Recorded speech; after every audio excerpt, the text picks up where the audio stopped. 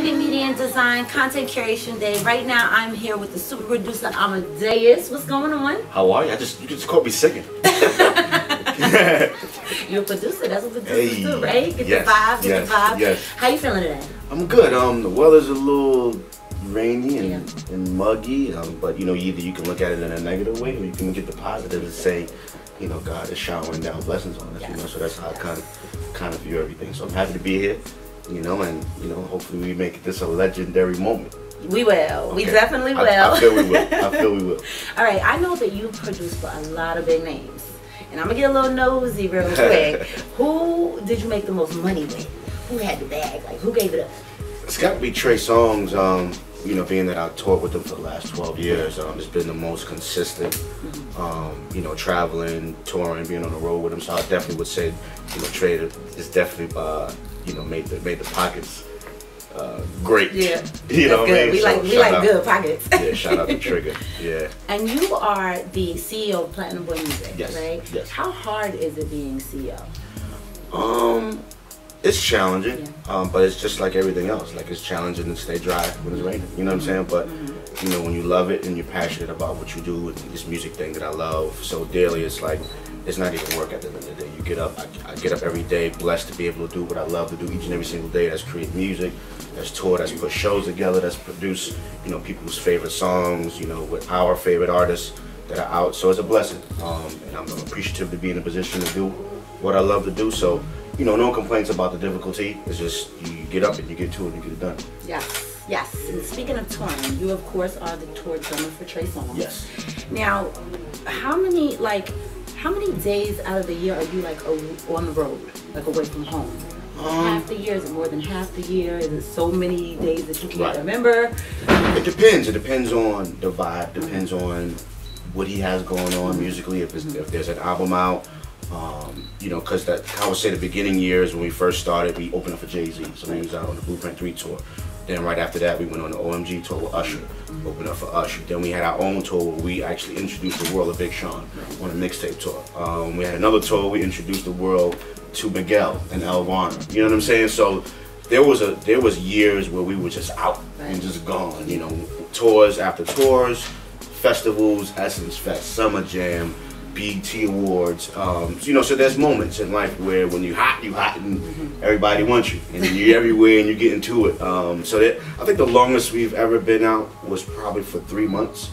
We did a tour. Was it just us? I think it was just us.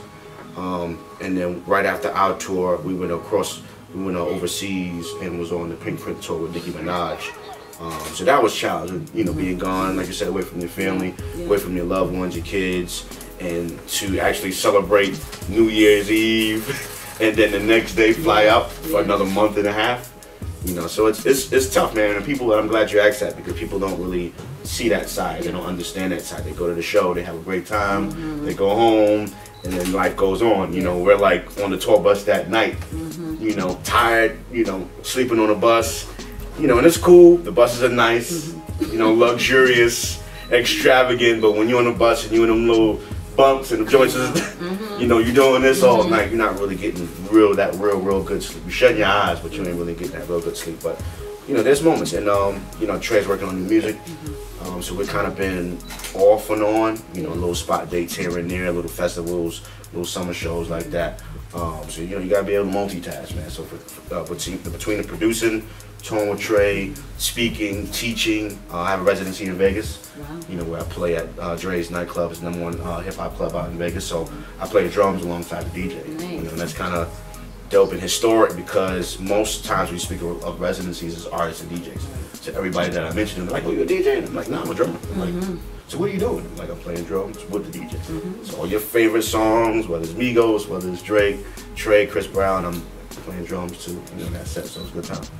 That's super dope. I haven't ever seen anybody do anything like that. You gotta come see it, man. You gotta come see it. Whenever you're in Vegas, let me know. I'm fly out there. All right, here go the invite. All right, we out there. Yes. Now, when you come off tour, because I know, like you said, tour is not easy. So when you come off tour, what's the first thing that you do? Get in the bed, man. Like, get in the bed. Ain't nothing like, and there's no place like home. And I think you don't really appreciate those moments until you're gone. You know what I'm saying? When you're out on the road and you're in a hotel room, and like I said, you're sleeping in the bunks on the bed, on the bunks on the bus, and it's just tough. So to just see your bed and your home that's familiar to you, you know, that home cooked meal.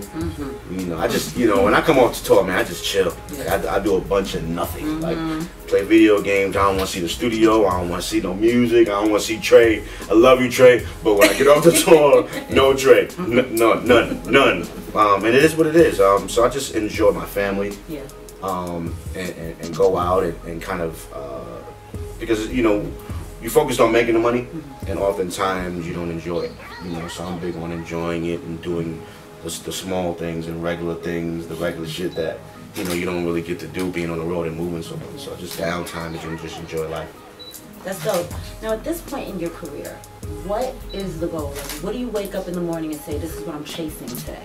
Like, what's your goals? Great question. I don't know, it's a lot of stuff, man. And I'm just at a point in life where I just want to give. You know, I just want to give, I want to help, I want to teach, I want to inspire. And, you know, you hear those words often, and it's kind of cliche, but, you know, I really live my life that way. Where I'm an example. I'm from Washington Avenue. I'm from, you know, where I'm not supposed to be doing what I'm doing today. I'm from where a lot of people I grew up with are no longer here, locked up, you know, because of decisions and choices that they made. I chose music, and music saved my life.